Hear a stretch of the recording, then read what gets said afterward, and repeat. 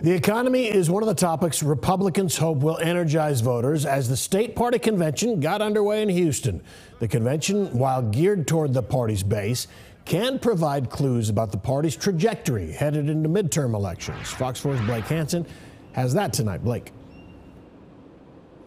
Yes, Steve, recent polling shows Republican voters greatly energized by topics like the border, abortion, and the economy. What is still unclear, though, is how much of a role the Uvalde shooting will play in shifting the electorate headed into November. Governor Greg Abbott. Governor Greg Abbott hosting a welcome reception in Houston Thursday as the state's party convention gets underway. Our view of him partially obscured by the crowd as he unleashed on his opponent. Working together, we're going to beat the hell out of Beto. And we are going to keep Texas red up and down the entire ballot across the Lone Star State. It's as new polling suggests the race is tightening between him and Democratic opponent Beto O'Rourke. A Quinnipiac poll out this week shows Abbott still has a 5-point lead, but it is much smaller than Quinnipiac's December poll that showed the governor with a 15-point lead. The poll conducted in the wake of the Uvalde mass shooting. It also showed a slight majority of voters now believe stricter gun laws would decrease the number of mass shootings. The governor briefly addressed the topic. Community safety also includes school safety.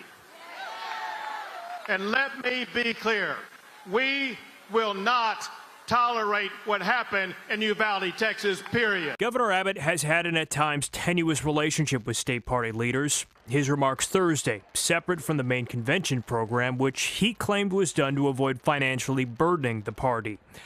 On stage, party chair and former Irving state lawmaker Matt Rinaldi left the governor out when praising officials for going on the offensive. Republicans like Lieutenant Governor Patrick and Ron DeSantis in Florida have stood up and gone on offense against corporations like Disney, who receive special favors from the government while taking harmful positions on social issues.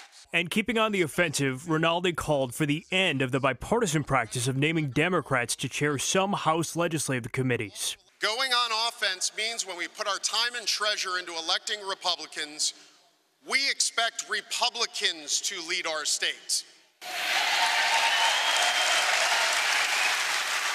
And not the party that wants to destroy everything we hold dear.